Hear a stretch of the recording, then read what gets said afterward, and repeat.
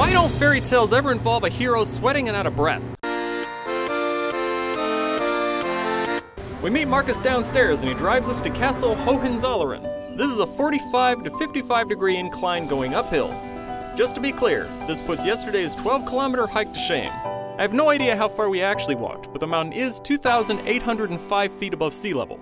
I can't even imagine the difficulty that some menial laborer carrying stone up the mountain would have without some sort of a paved walkway or even stairs. All that bitching aside, the view is worth it.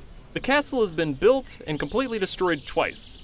Once during the 30 Years' War and once in the 18th century because it had lost all strategic importance and deteriorated to the point it had to be demolished. This chapel is the only part that still exists from the medieval period.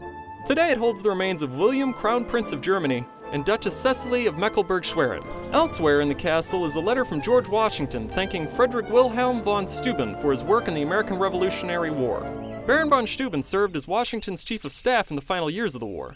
He was responsible for ending the charming military practices of soldiers relieving themselves wherever they wished and stripping animal carcasses of all meat and then leaving the rest to rot where it lay. He also set up the rule that latrines and kitchens were on opposing sides of the camp, with the latrines at a lower elevation so sewage wouldn't seep through the kitchen.